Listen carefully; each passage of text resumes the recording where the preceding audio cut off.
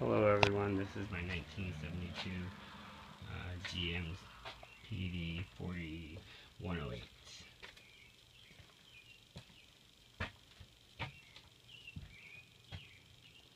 Had the bus for about 2 years, and there was a lot of water damage in the bedroom. So I tore out the walls and the floor. Good time to see what you never get to see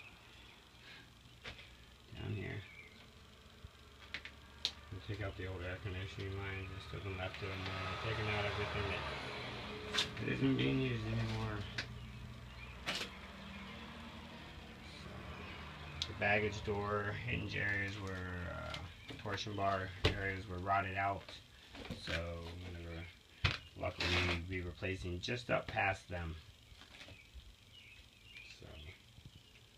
With that, I'll show you more on this bus and all my other buses, hopefully. So.